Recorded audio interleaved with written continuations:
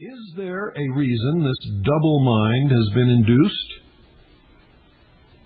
If someone is making us deliberately mentally ill, it may be that this is done so that we will look to that someone for healing and relief.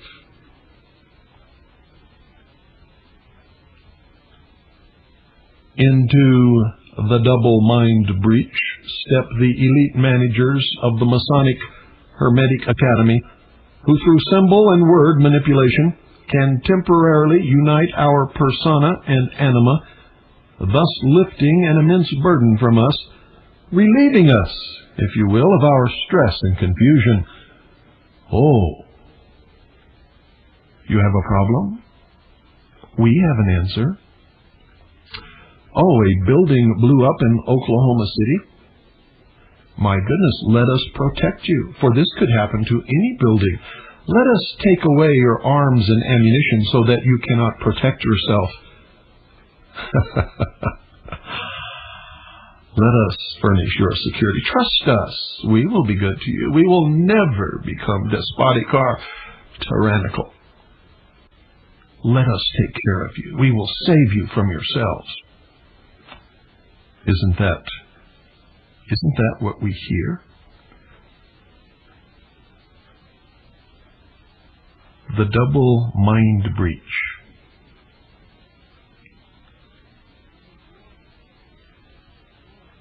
They're relieving us of our stress and confusion. And this function can easily, ladies and gentlemen, assume in the minds of the subject patients, the people, a godlike status.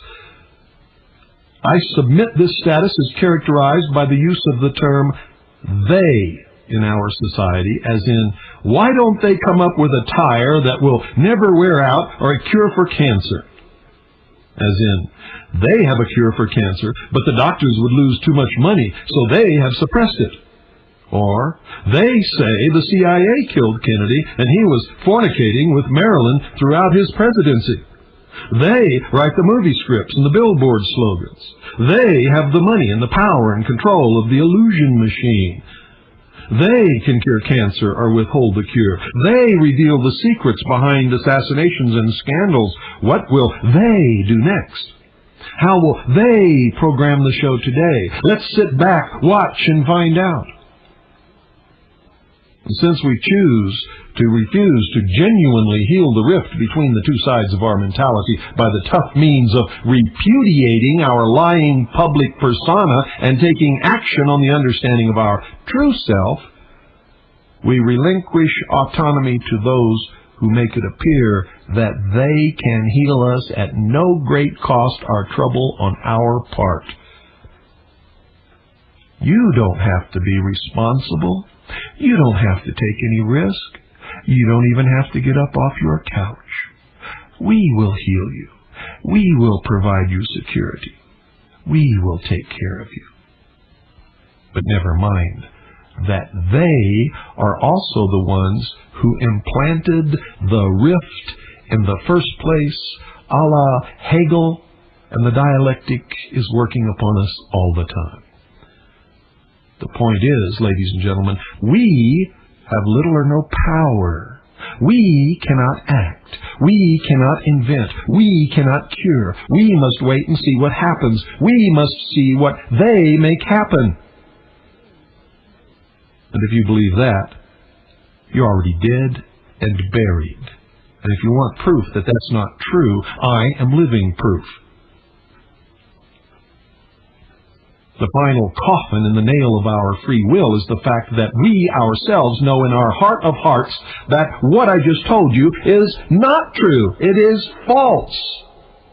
And I have proven it false over and over and over again.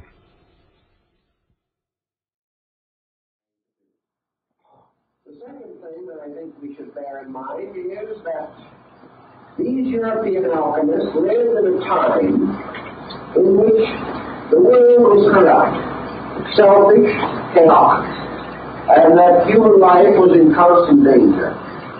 But we live in much more fortunate times than we are just living in the time when I was They lived under the fear of the Inquisition. We lived under the fear of communism or something of that nature. But men live under fear. And let us point out that they will continue to live under fear by whatever name we call it until the human consciousness becomes greater than fear. Because there will never be a time when little people will not be faced with a problem bigger than themselves. When we get through with communism, we get something else. Because we have to live in the presence of challenge until we meet the challenge. And that we have consistently failed to do through the ages. So the adversary is nothing more or less than a great boogeyman composed of our own ignorance. And we are frightened out of our wits, not because of the strength of the enemy, but because of the weakness of ourselves.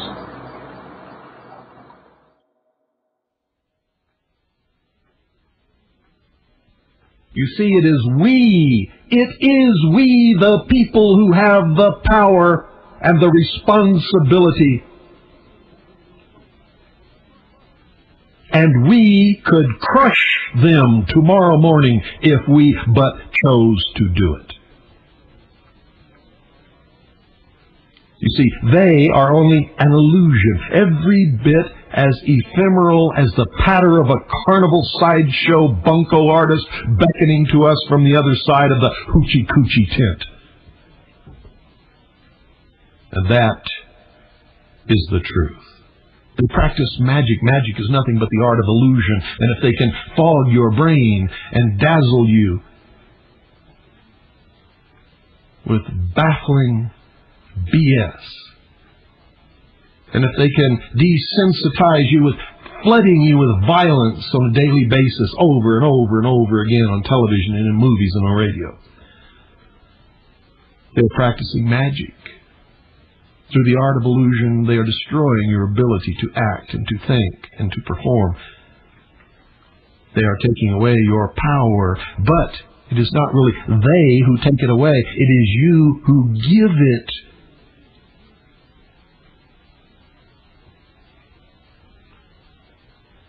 You give it by your participation in this magic act. But you see, some people know that we have the power. And some people know, they know that we could crush them tomorrow morning if we chose.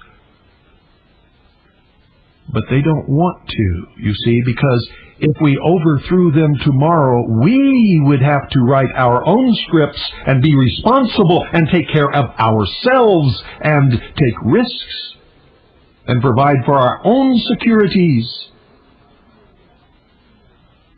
We would have to heal ourselves. We would have to admit the colossal waste and loss and destruction of the past years, which our laziness and folly have made possible. We would have to experience the pain of being alive and responsible. We would have to start acting like men and women instead of as children, as slaves, and as weaklings, as we are prone to do today on a daily basis. The Hermetic Academy, being great scholars of human nature, know this and depend upon our ignorance, apathy, and stupidity and our willingness to go along with this magic act in order to enslave us.